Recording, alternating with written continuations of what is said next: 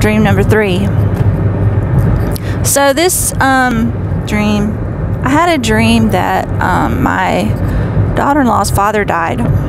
This was months ago. This was before or right at the beginning of the coronavirus. I had a dream he died, and my daughter-in-law was standing there, and she was looking really sad. Okay, really sad. And I said, "What's the matter?" And I think I wrote it down. I actually made a note of it.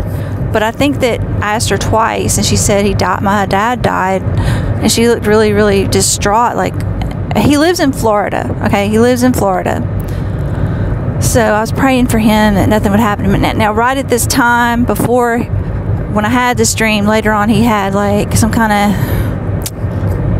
stroke or something, aneurysm. He fell, hurt his head, or something like that. So I don't know, but the other night, I had a dream, like recently, I had a dream my uncle died.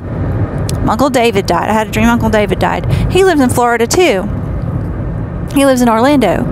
So, and I haven't seen my Uncle David in years and years and years. And I never think about my Uncle David. Like, I don't even talk to my Uncle David. He's like my great Uncle David. And he lives in Florida. So these two people I've had a dream of, and I don't dream about people dying hardly ever, like ever. And so he died, and it's like I know they've died.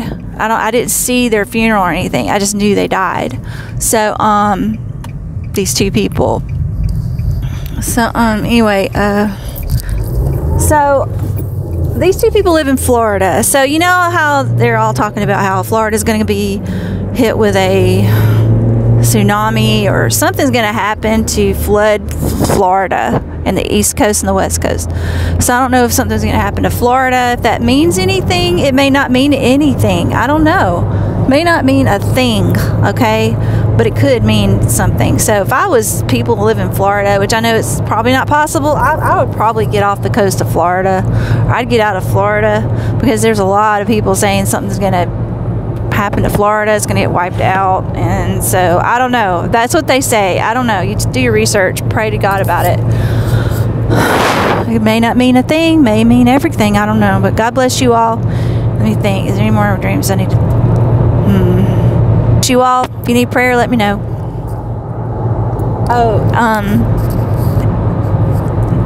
If you're not saved, I'm going to put a link in the bottom where you can, it's like the steps to be saved and what to do to accept Jesus Christ as your Lord and Savior. Of course, it's not just a prayer, it's a change of your heart, a change of your life. You will you'll have a rebirth, you're changed, you're different when you really truly accept the Lord in your heart. You can't just say a prayer and say, I'm saved. There has to be born again type of, experience. So, but if you need prayer, let me know. If you're having trouble understanding all this stuff with the Lord Jesus and God and all this stuff, just ask me. I'll pray for you that God open your heart so that you can see, and take the blinders off your eyes so you can see the truth. God bless you all. Thanks. I had that dream, and it was back in October, almost November, I think, and I did a video where I saw the nuclear explosion, and I'll put a link in down there so you can see it. But I also had that dream about chaos in the city. 2 buses almost hit me. There was cars wrecked everywhere. People were running around. And then in another part of that dream, it was snowing. And the reason I brought this up is because it was like not snowing, but it was like ice. It was cold. It was going down and I was like at the top of the hill, and all these cars kept sliding into each other and wrecking. And it was like chaos, but it was like the cold months. So I'm wondering if that has something to do with a lot of people are saying like this, like in November, there's going to be something happen. I wonder if we're going to have a big snow. It's going to be cold weather or something. I don't know. I just thought I'd bring that up. I just thought it was strange. But anyway, God bless you all. If you need prayer, let me know. Ask Jesus to be your Lord and Savior. Ask Him into your heart. Trust Him as your Lord and Savior, because time's short.